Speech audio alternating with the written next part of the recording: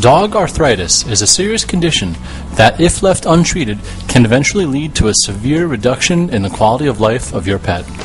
If your dog is recumbent, your aim is, of course, to get your dog back on its feet, but his is not always easy.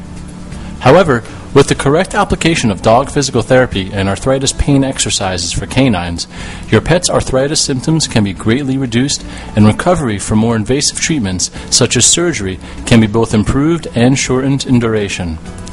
Dog arthritis treatment for recumbent dogs usually begins with massage and passive range of motion exercises that help prevent muscular atrophy and encourage cartilage repair, but don't involve weight bearing.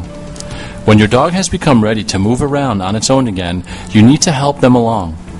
As with any dog physical therapy and dog arthritis treatments, you need to be careful not to overdo anything, as this can do more damage than good for your pet. Under the guidance and instruction of your veterinarian or certified dog physical therapist, your dog will begin with a variety of daily routines and activities, such as platform feeding. This is very good for hind leg issues. Assisted standing and walking, also good for hind leg recovery. Aversion techniques.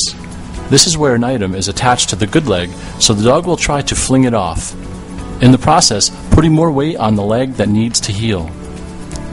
Manual unloading, where you raise the dog's opposite or diagonal leg, thereby putting more weight on the leg that needs to heal. Therapy ball exercises, where either the front or back legs are supported on the ball so that the legs on the ground get to handle the weight. Treadmill, a good exercise to use for dogs who are ready to walk but not quite ready for regular outdoor activity. Water therapy, when the sutures are out in dogs who have undergone surgery, water therapy exercises such as underwater walking, in a pool or on a treadmill, and swimming provide resistance, and the buoyancy of the water reduces the weight-bearing load.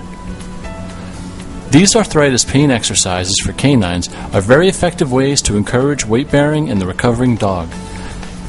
This is a very important aspect in your dog arthritis treatment, as getting your dog to move on his own improves muscle strength, limb function, joint range of motion, as well as coordination. If performed properly, exercises can also reduce some type of arthritis pain and have significant positive psychological effects for both you and your dog. Look on my blog for the first part in my dog physical therapy series, The Benefits of Early Mobility.